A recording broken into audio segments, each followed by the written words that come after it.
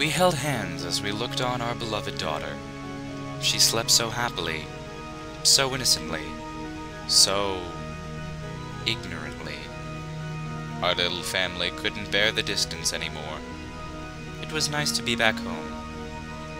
"She sleeps," my beloved hushed a whisper to me. "Shall we make time for ourselves?" "While we have it," I said. "Yes, let us." We crept off to the foyer. It was a bit difficult navigating this old house again, but we managed. Soon we came upon a grand room, a large pipe organ with a window to the side that overlooked the channel that ran by our home. The last of the boats had cleared out for the evening. I sat down and knew my place immediately. As she looked on me, I could feel her smile as I began to play. The rich, gothic sound filled the chamber and rose up and out the ceiling like spirits. I must have lost track of time.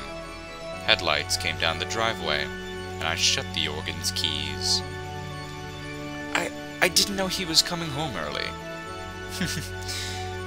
"I suppose we can have a chat," I said to her with calmness in my voice. I didn't know either.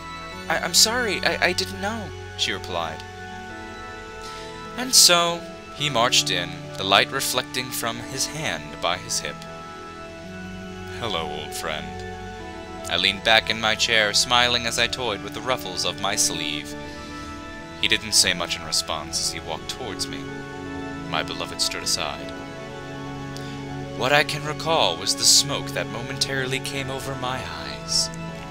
Surprisingly, we didn't need to talk at all, him and I. We arranged for a car for him to drive him home.